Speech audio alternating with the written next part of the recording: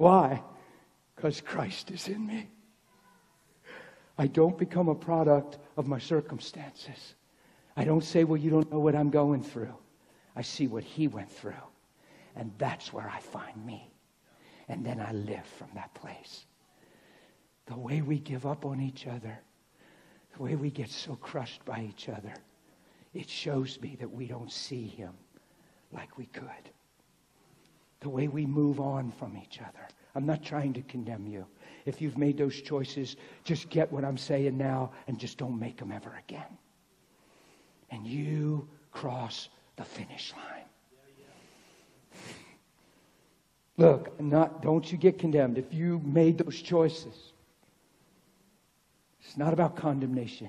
It's about becoming and growing up into Him in all things. You say, well, I didn't know any of this. I'm on my third marriage. So make sure you live this now.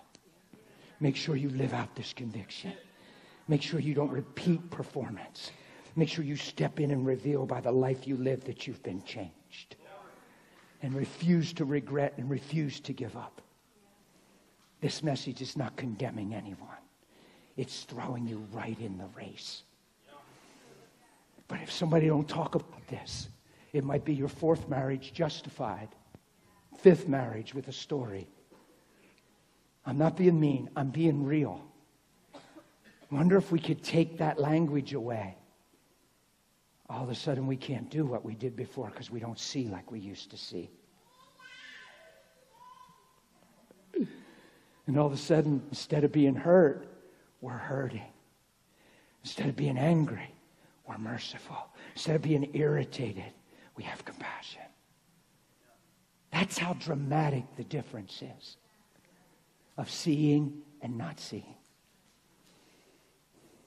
When you're not seeing and all those things are your reality, you tend to find people that agree with your pain. And they become your support system through sympathy, which assures you'll never be free.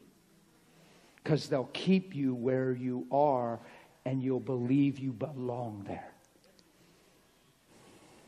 That's good stuff right there. Like that's worth admission right there. And this was free. Phew. Okay, I'm done.